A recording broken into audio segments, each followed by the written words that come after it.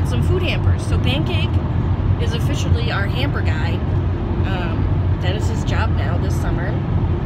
And we bring hampers to local families in town and Wabamun and Drayton Valley, all along the way, who are just in need of some food support. So Pancake does this drive at least once a week, sometimes twice a week. He did it yesterday, and we're doing it again today because there's so many families that are in need of food this week.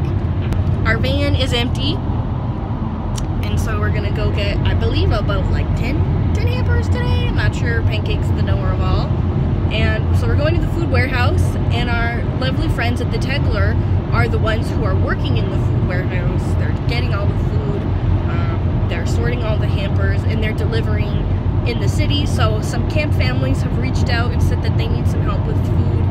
And so then I tell the lovely Selick at the Tegler that a camp family needs a hamper, and then she makes sure that that camp family gets a hamper.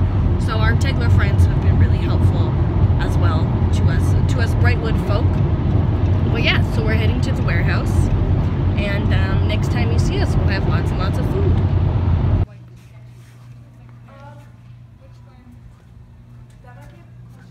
Okay guys, we're at the food warehouse where our friendly Tegler staff are, and look who we found.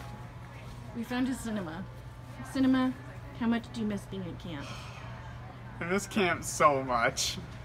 Do you have anything for the people? What do you want to say? Oh. I think the first thing I would say is I miss all of you so much. I miss being at camp, miss seeing your faces, and Wet and Wacky Wednesdays and archery and all that fun stuff. During everything that's been going on, I've been helping build food hampers and delivering those around Edmonton. I've been reading lots of books. I've been playing video games with friends and having campfires, dreaming of the day I'll be back at Brightwood. Pals, we're back. I'm still not driving because safety first. Pancake and I stopped for some lunch at McDonald's because when you're in the city, you know, you just gotta do what you gotta do.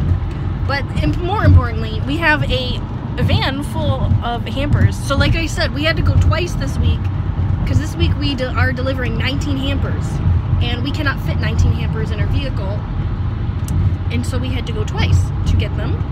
And so now we have left the city, we've left the food warehouse, we left Cinema behind. He did try to sneak into our van to come back with us, but I kicked him out, so sorry Cinema, it is what it is. Sorry Cinema.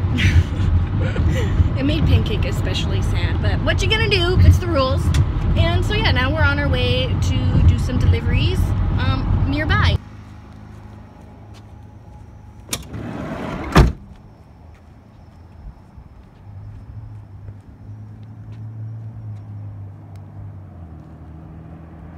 Let's take a look. Let's see what's in one of these boxes.